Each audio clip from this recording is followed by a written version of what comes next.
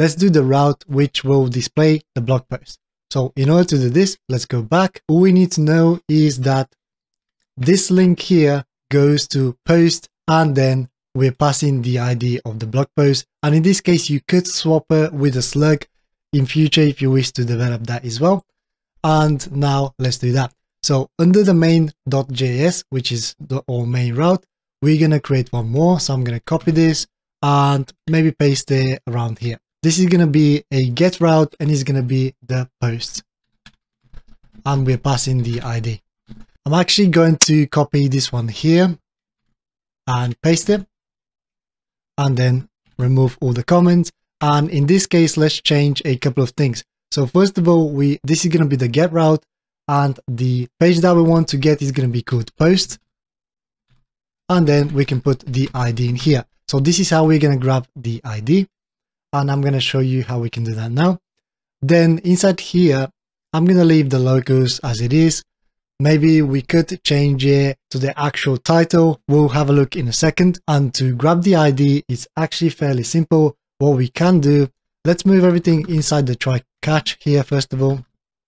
So like so. And now to grab the ID, what we can do is let's put a slug equals request.param and then ID. This is how we grab the ID. Sorry, this is params. And now we can query the database with this ID. To do this, we can modify this one here. So post.find by ID.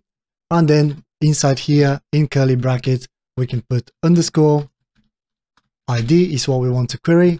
And we want to query the slug which we're grabbing. And the last thing that we want to do is create a page. At the moment, we're rendering the index page, which is the home page. So in this case, I'm going to create a new one called post. So let's go back, and inside here, we can create a new page. Let's create a new one called post.ejs. And for the post, I'm going to do an h1 tag.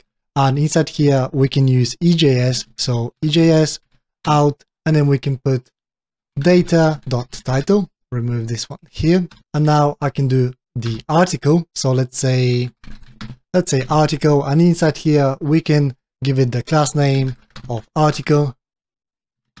Maybe the h1 needs to be inside as well, but then we can get the body text by doing ejs data.body like so, and that's it. So if you go back to the website, refresh, make sure that everything was saved, and if we click on any of the blog posts now, we should be able to get the title and the blog post. I didn't add too much text, that's why there isn't much, and this looks overly large compared to the paragraph here, but that's something you can change with CSS. And now if you go back and click on another one, you will see that it's all working. If we go back, in order to potentially change the local title, we could move it around here first of all. So we could do this when we're getting the data. We could potentially just do data.title, and we could do the same for, well, we don't really have a short description. Maybe you can incorporate this into the database. So let's save this and let's go back, refresh. And now you'll see that the title of Node.js application is changed. So if I do Control and U to inspect the title, you will see that this is working as well. Now that we have this done, let's have a look at how we can make the search work. First of all, I'm going to do the logic, and then I'm going to show you how we can do the front-end JavaScript to make the search pop out. So let's go back. And if we find the search CSS, first of all, in public CSS style.css, search for search. And then here where we have visibility hidden and transform translate Y, let's remove this temporary so we can get the search. Let's go back to views, partials, and let's add a new partial called search. I'm going to remove everything. And inside here, we create search.ejs. So for the search, I'm going to wrap everything into a div with a class of search bar. And inside this div, we're going to have a container. And inside this div, we're going to have a container. So .container. And inside this container is where we're going to have the search form. So let's create a form and I will explain the rest. So for the form, the action is going to be /search, because this is the page that we want to display when we search for stuff and display the items. We also need a method of post. And I'm going to add a few classes. So class search form, underscore form. And then I'm going to put a row for search. Cool. So inside the form here, we're going to have our search bar. It's only going to be an input without a button. You can add a button if you wish to, but I'm going to keep this one simple. So let's put an input. And this input is going to be the type of search. And then we're going to have an area label. I'm going to put this on another line just so we can see a little bit better. And I'm going to add area label to search. Then ID is going to be very important, so we can select it with JavaScript later on. Search input. The name is going to be search term. This is going to be also important when we press on the search bar so we can get the data out of it. And then I'm going to create a placeholder, which is going to say search the site ... And that's it. Let's tidy things up so it's not this messy. And save. We need to include this in our main layout. So let's go back and let's go to layout and then main. And I'm going to include this above our container in here. So we're going to do, instead of header, we're going to put search. If you go back and if we refresh, you will see that we're getting the search bar. It doesn't look great. We could do it a little bit of spacing, but I can always fix this in CSS later on. Also, we are not getting a close button, so let's add that as well. I'm going to go back to partials, search, and then maybe after the form here, we can create a div with the class name. Well, let's do it as an ID, and I'm going to do it search close. And then this is going to say close. Save this. Let's go back. And now we have a close button, which doesn't look great. We definitely need to style this a little bit better, but that can be done later on. So let's do the logic. So when we search for an article, we want to display the results. In order to do this, let's go back to keep this one open so we can reference it. But let's go back to the route and main.js. And inside here, we're going to have to create a new route. So let's grab this comment and I'm going to paste it inside here. And this is going to be a post route, and we're going to be posting the search term. So what I'm going to do is I'm going to copy this one. So I'm going to add in here and uncomment it. So the first thing that we need to do is change this to, instead of get, this needs to be post, because we're going to be posting data. The URL needs to change as well to /search. And we need to change the render page to search. So let's do the query first of all. The title can be something like search, and now we can do the logic. So inside the try and catch here, we can do the rest. Let me move this inside as well. When we submit the search form inside here, we want to grab the search term from it. In order to do this, we can do let search term equals then request.body and then dot search term, like so. Let's first of all console log this. So I'm going to console log the search term. Let's comment this out and let's do rest.send. And I'm going to do search term for a second. So if I go back and refresh, let's say we're looking for Node, press enter, and you will see that our application is spinning and we're not getting anything. This is because we're unable to pass this data. And in order to be able to pass this data, we need to go back to our app.js file here, and we need to add two more things. So we need to, under our database here, we can do, in order to be able to pass data, we can add a few middleware. So app.use, and then we can do express.url encoded, and inside here we can do extended to true, and we need one more. So this one is going to be app.use, and then inside here we do express.json, like so, and close. Now we should be able to pass data through forms. So let's save this. Nothing else has changed. And if I go back to the search and refresh, you will see that we're getting Node. because this is what we search for. Whoops. So if I search for something else, let's search for API, you'll see that we're getting API. So we're getting the search term, which is great. Let's close the app.js. And now let's figure out the rest. Let's remove this. Now let's remove any special characters from this search term. To do this, we can do const search no special characters equals, and then we're gonna equals this to the search term that we have here, and then replace. And I'm gonna copy and paste a regex here, which removes special characters.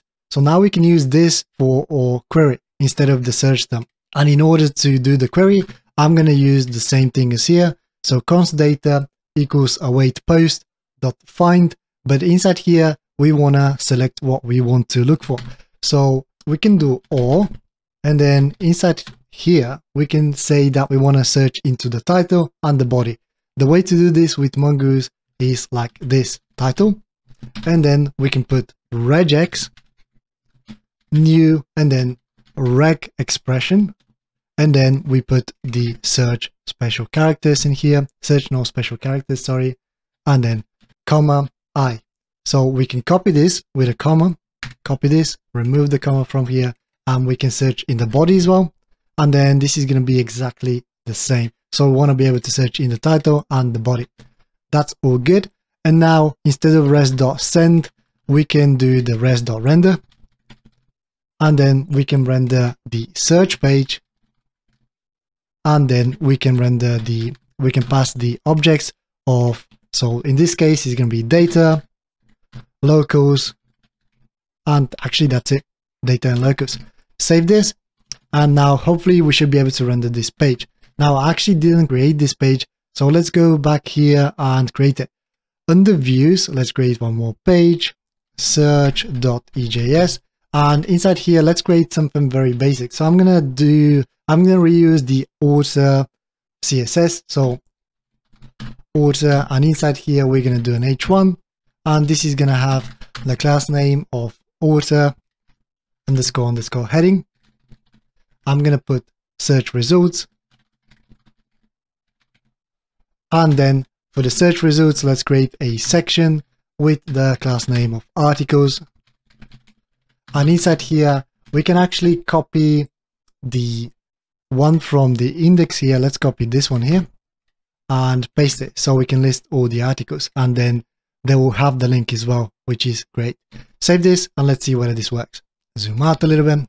I'm going to look for Node, press enter, and as you can see, we get search results and we're getting all the results. And now if I click on one, we're getting the article, which is great. So search is working. I want this to be hidden, and when we click on the search button, to display. So for those of you who want to do the front end, I'm going to do this now. If not, you can feel free to copy and paste it into the JavaScript file and then move on. So I'm going to go back to, let's remove everything. I'm going to go back to the CSS and remove these. So I want the search bar to be hidden to start with. Here we go. It's hidden. And now I want to be able to click on this button and animate the bar. Let's go to the header. So partials, header, open the search. So we have them as reference. This, and then we can go to the JavaScript and script here. Perfect.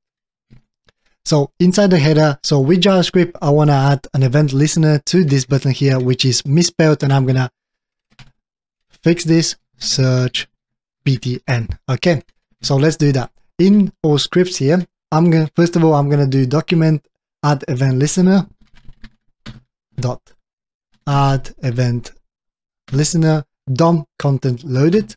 So we want to, when the content is loaded, we want to do the functionality, and this is going to be a function like so. And inside here is where we're going to be writing our search bar functionality. All right, the first thing that we need to do is select this button. So when we click it, we can attach event listener on it. So this is going to be a class name of search button.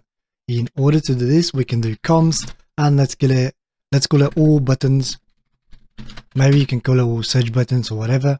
Document query selector all, and then inside here we can do the search button, which is .search btn. Just like so, we can do Alt Shifting down to duplicate this. And now I want to be able to select the search bar, which is this class name here. So let's do that. Search bar, and we're done. The next thing that I want to do is select the input of the search here. So not only, so we can focus on it. So I'm going to get the ID of search input. And this one is going to be search input and get element by ID, since we're using an ID instead of a class. And I'm going to put search input instead. Duplicate this, and this one is going to be the search close button.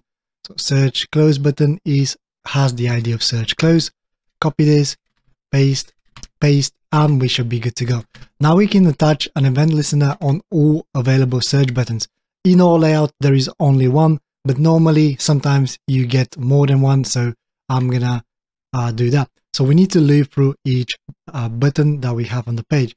So for, and then inside here we can do var I equals 0, and then I, if I is smaller than all buttons, then length, we do I plus plus, and now we can loop through all buttons and give it and attach an event listener to them by doing all buttons and then I.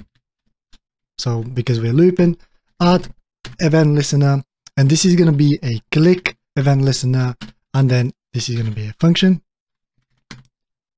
And now the first thing that I want to change is the visibility from hidden to be visible. And then I want to add this open class, so the transform translate goes to 0 from -100. To do this, we can go from here, we can do search bar dot style dot visibility, and then I'm going to set this to visible, like so.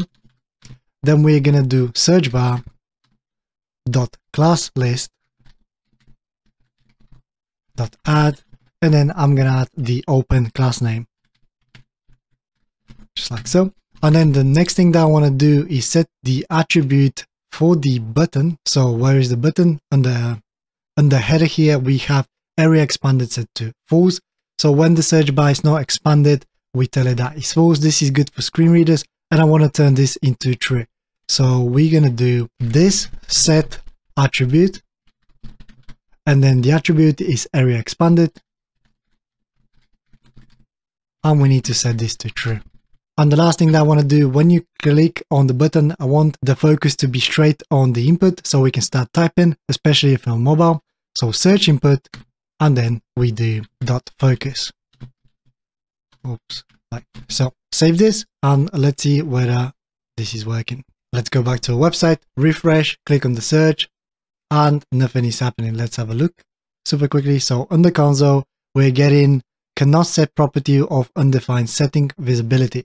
So it could be a typo. Okay, and this is happening because I copied query selector all, but we only want to select one button. Sorry, we only want to select one bar, and in this case we need query selector. Oops. Query selector, remove that, and now if you go back and refresh, then we can potentially click on search, and we get in the search bar, and now we can just do the close button super quickly. So for the close button, we've already selected it here, and we can pretty much do the same thing as here. So I'm gonna do it inside here, and instead of that, I'm gonna do, instead of all buttons, I'm gonna do search close, remove the I, add an event listener to it, which is a click event listener. Instead of search bar style visibility visible, we need to put as hidden. Search bar dot class list, we need to do remove, so we can remove the open class name. The area expanded needs to be set to false, and we don't need the focus anymore. Save this, go back, refresh, click on this, click on the close. Okay, this is working. And if I search for something, Node, we get all the results, which is great.